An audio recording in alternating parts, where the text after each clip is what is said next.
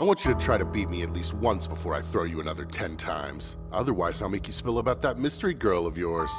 Best get your game face on before you gotta sing. How many times do I have to spell it out, you nosy creep? She literally isn't my girlfriend! You're acting way defensive for someone with nothing to hide. If you aren't involved with her like that, then would you care to explain what she was doing at your place so late at night when I called? Did she stay over? Why does it matter to you? Because there are certain steps a relationship needs to take before you get intimate.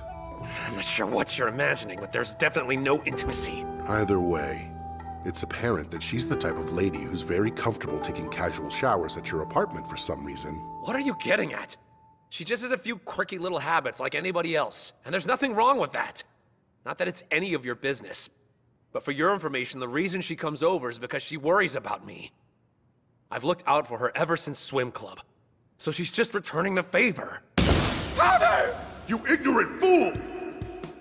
To think that my son could be so utterly clueless, you should be ashamed of yourself! Didn't see that coming. Why are you making me do this? Think, boy. If you don't do things right, folks will get the wrong idea about her.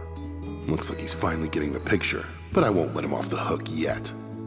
Hey, we aren't finished here. Hurry up and get on your feet so I can rustle some more secrets out of you. Come on now, Froggy, jump!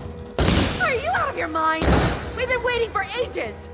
Get cleaned up so we can eat already. It smells like sweat and shattered dreams in here.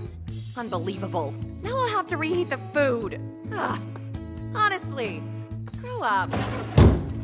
Thanks to your mom, it seems you're free to live another day.